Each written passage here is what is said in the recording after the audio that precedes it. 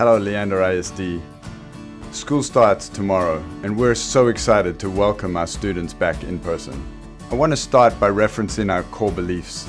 Each and every student is at the heart of our decisions. This requires a focus on students and all elements that impact their overall student experience in order for them to reach their maximum potential.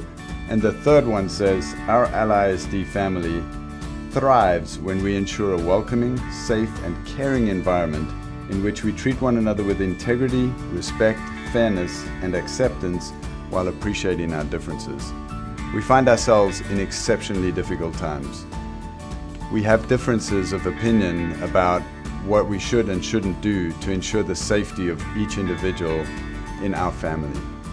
We know that the governor of the state of Texas has given individuals the choice of whether to wear a mask or not.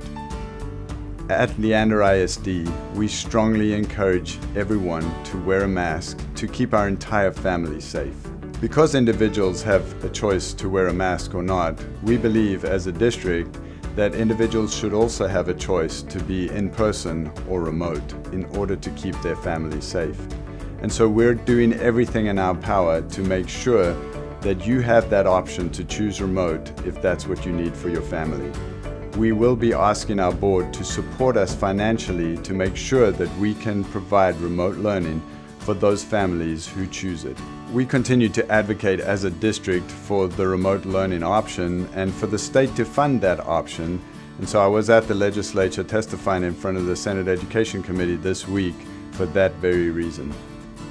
As we work towards providing remote instruction for anyone who chooses it, our team has done an incredibly heavy lift over the last several days to make that happen. Both the central office team and especially our principals have worked long, hard hours to make sure that every child has what they need. Even said, there are going to be some bumps in this road, and not everything is going to be perfect for every child as we go through this year. We hope you will continue to exercise patience and grace with us as we progress through this work.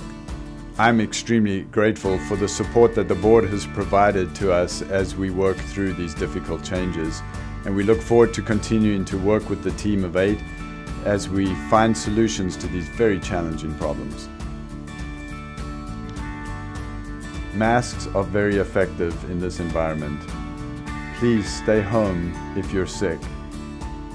Wash your hands and sanitize as often as you can. And please be kind. Please show grace. Together, we can get through these challenges. Thank you, and I look forward to seeing you in person very soon.